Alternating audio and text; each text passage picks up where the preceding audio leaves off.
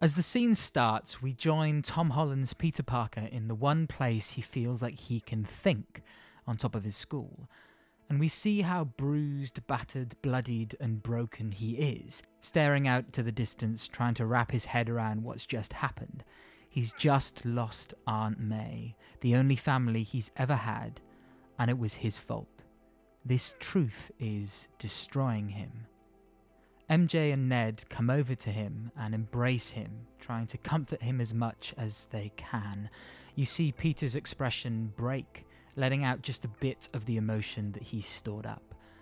And you have this beautiful moment of these three friends hugging each other in this prolonged shot. And Peter starts to cry, truly letting out the sadness and grief that has buried itself deep into his soul. Tom Holland does such an amazing job here. But as soon as MJ says that there are other people there with them, Peter Parker jumps into action. He's so on guard, so wary of anyone else. He doesn't know who these people are, but he instantly gets ready to fight them off. It's as if he trusts no one else except Ned and MJ. You get this beautiful, slow and thoughtful rendition of Tom Holland's Spider-Man theme as the two other Peters jump down from the rooftop.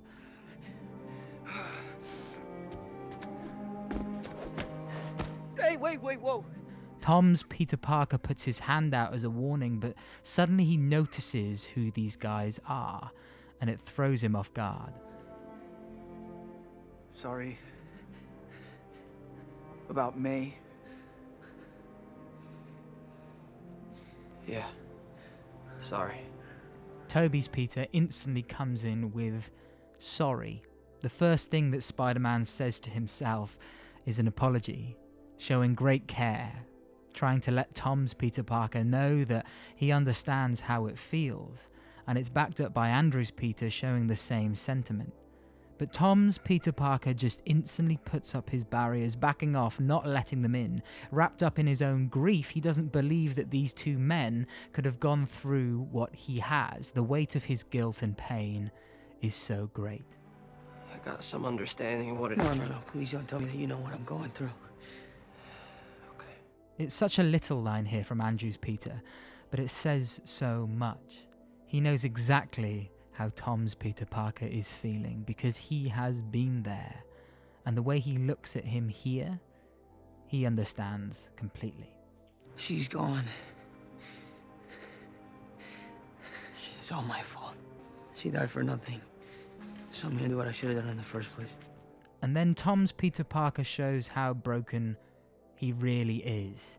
Gone is the optimistic boy we saw at the start of the film, the kid who went toe-to-toe with Doctor Strange just so he could give these people a chance of getting better. He gives up on that dream because he sees it as foolish. He sees that optimism he had, the dreamer that he was, and he blames Aunt May's death on that. If he had just listened to Doctor Strange and sent the villains back, she would still be alive. And despite the other two Peters trying to chime in, trying to get to him, he pushes them away. He gives up. It's not his problem anymore. And he is done trying to fix problems that aren't his. Peter, please don't. You don't belong here. Either of you, so I'm sending you home. Those other guys are from your worlds, right? So you deal with it. If they die, if you kill them, that's on you. It's not my problem. I don't care anymore. I'm done. I'm done. I think this is Peter Parker completely giving up. I'm done with being Spider-Man. He doesn't want any more of his close friends to die because he was trying to help someone else. I'm really sorry that I dragged you into this, but you have to go home now. Good luck.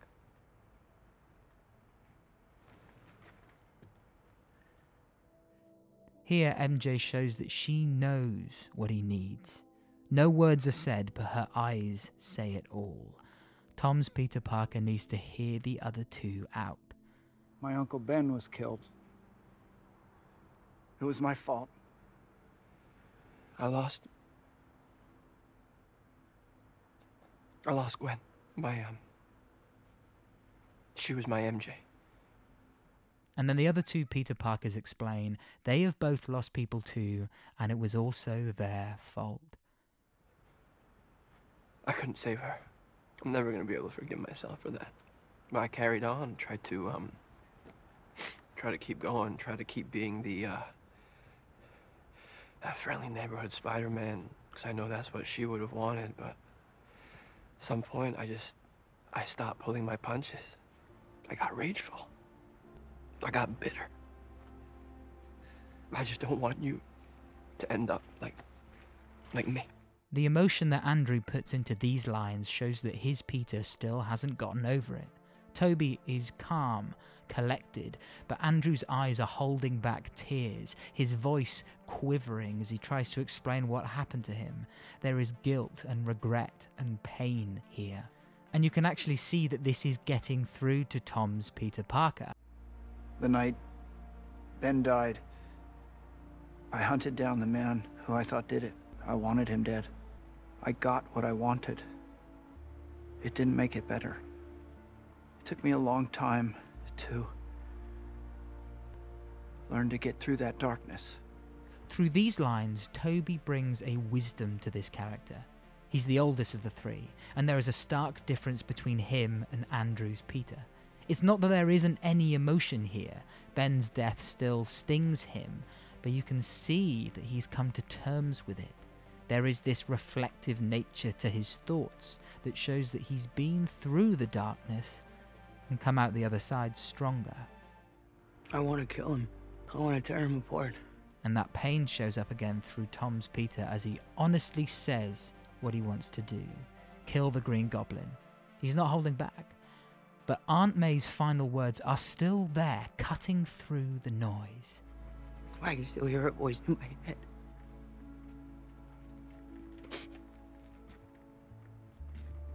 Even after she was hurt, she said to me that we did the right thing. She told me that with great power Comes great responsibility. And the zoom into Tobey's face here, the way that his face lights up, there is a hope in his eyes as he finishes the sentence. And this baffles Tom's Peter Parker. Like, how could he know what I was going to say? And then that little look between Andrew and Tobey is everything. The thing that binds every Spider-Man together. Wait, what? How do you know that? Uncle Ben said it. The day he died. This moment defines them. It pushes them to be truly who they should be.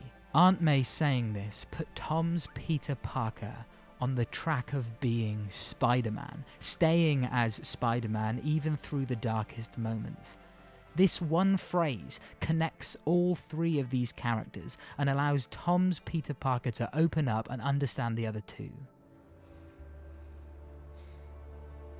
Maybe she didn't die for nothing, Peter. Maybe she didn't die for nothing is a hard line to digest, but truthful. Her death is what brought this phrase into Tom's Peter's life, and through that phrase, he will truly be able to stay Spider-Man. This scene works on so many levels, but I think the best part of it is the three different Peter Parkers and what they represent, the stages of life they are all in. Tom's Spider-Man is at his lowest he's ever been. He's lost Tony Stark, his mentor and father figure, and he has just lost Aunt May, his rock, his only family, and this time it was his fault. His world seems to be imploding in on him. He is shutting himself off and descending into a place of rage and vengeance, tainted by the guilt and loss that he has suffered. He is about to cast off any responsibility and give up. He is on the precipice of becoming someone very different, someone very dark. Andrew Spider-Man is still trying to push through the lowest point in his life. He also lost Uncle Ben, and that was his fault. But losing Gwen affected him to a much greater degree, blaming himself for not being quick enough, not being able to save the woman he loved. He tried to carry on, but his rage and anger for the world started to affect him. He got bitter. He doesn't go into detail as to what happened and what he did. We are left to assume that. But when Spider-Man doesn't pull his punches, people die. And there is a real sense of regret of who he has become. And Tom's Peter Parker could very well turn out like him, and he's trying to prevent that. And then there is Tobey's Spider-Man. He has stood where the other two have stood, been through what they are going through, and he is here to help steer Tom's Peter in the right direction, so that he doesn't become something he isn't supposed to be. Tom's Peter Parker is so close to giving into this darkness, something that would go completely against who he is, and it's right at this moment where he is closing himself off to everything, about to go at it alone, that the other two Peters swing in, and they are exactly who he needs. They are the only ones who truly understand what he is going through, and it's the collective memory of Ben, Aunt May, Gwen, the loss, the grief that binds them.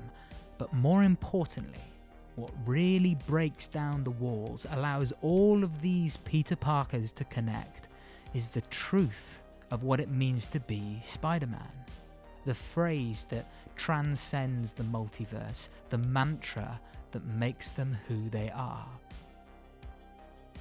With great power comes great responsibility. And through this, Tom's Peter Parker gets put back on course to being Spider-Man. Just an amazing scene. It gives me chills every time. I loved this film. Seeing Tobey and Andrew back made me so happy.